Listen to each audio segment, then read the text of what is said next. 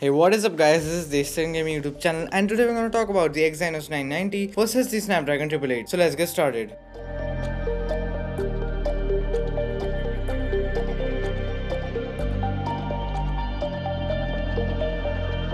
So as we have compared these both octa-core processors, Samsung Exynos 990 with Mali-G77 MP11 graphics and Qualcomm Snapdragon 888 with Adreno 660, we are going to talk about the pros and cons of each chipset, the technical specs and the comprehensive tests in benchmarks like ANTUTU and Geekbench. So let's get started. In terms of CPU performance, the Exynos 990 scores 74 and the Snapdragon 888 scores 91. In terms of gaming performance, the Exynos 990 scores 62 and the Snapdragon 888 scores 100 points. In terms of battery life, the Exynos 990 scores 77 and Snapdragon 888 scores 98. And overall chipset reviews are the Exynos 990 scores 72 and the Snapdragon 888 scores 96. So let's talk about the key differences between each chipset. The Samsung Exynos 990 has a higher GPU frequency of 21%, and the pros of Qualcomm Snapdragon 888 are that it is made on a 5nm process and it has a better benchmark test on the AnTuTu score. So let's get started with the benchmark tests. On the Geekbench 5 single score, the Exynos 990 scores 941 points, the Snapdragon 888 scores 1155 points, which is 23% faster than the Exynos 990. And in the Geekbench multi-score test, the Exynos 990 scores 2772 points, the Snapdragon 888 scores 3697 points. So the Snapdragon 888 is 33% faster than the Exynos 990 in the multi-score test of Geekbench 5. So let's get started with the AnTuTu Benchmark 8 test. The Exynos 990 scores 5,31,311